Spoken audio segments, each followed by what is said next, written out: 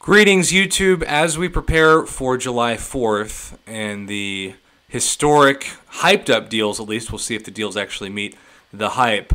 There is a significant issue that we know exists for the first time this month that has never existed in the game. And that, of course, is Kabam now taking control of the transactions from Apple and Google and making it to where they can lock you out of all unit purchases, cash purchases, and even the ability to access your own stash of units. Now, the question has been, what's this going to look like? Because we have not seen an example of this until now.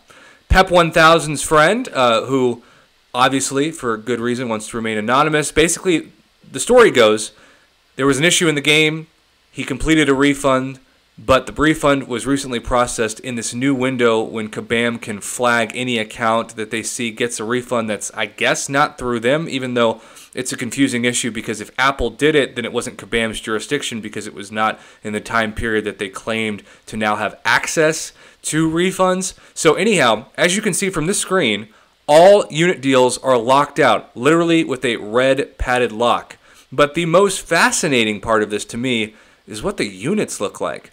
They have this weird symbol that also makes your units red and keeps you locked out from any purchases whatsoever.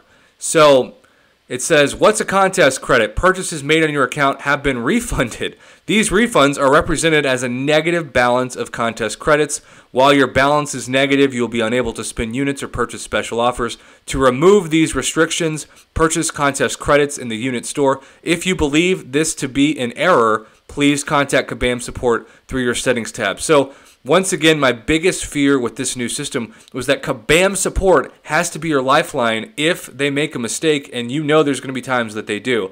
And we know that they don't often read the actual message that you put in a help request, nevertheless have the confidence to make your issue correctly where it needs to be to not be overcharged.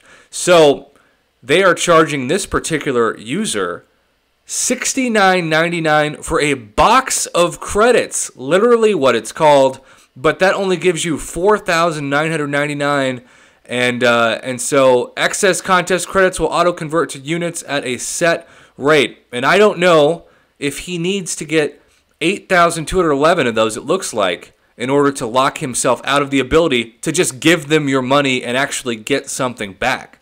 This is not to get anything. This is just for the ability to give them your money and have it count for something. And so let's say he has to purchase 2 of these to get out of Kabam jail. That's $140 cash. And if this refund was an error by Kabam, he's going to have to spend $140 extra, which is a lot of money. Let us not discount how much money that could buy, especially on eBay now, a used console with multiple games and controllers, memory cards, etc. This is just what this user has to spend to get out of Kabam jail. This is a startling situation. I'm sure there are going to be people that deserve this, right? People who tried to cheat the system. But there's also going to be summoners, like the average summoner, that just gets flat out screwed from this new system. So you have to purchase a box of credits, which will hopefully get you out of Kabam jail, and the excess contest credits will auto-convert to units. But at the same time, they're setting their own amount. So they're basically saying, instead of having the black market of refunds and units, we're going to create our own black market based off our own calculations, who knows if they're correct, and give you these box of units or box of credits, which will auto-convert with the excess into units from now on. So this is the state of the game in 2019, forever and ever. Somehow Kabam now legally has the ability to take what was run through Apple or the Google Play Store and make it their own. I'd love to hear your thoughts on this below. It certainly is a change. Maybe it's for the better, maybe it's for the worse. It certainly depends on the user and the issue at hand. Thanks for watching. Have a good day.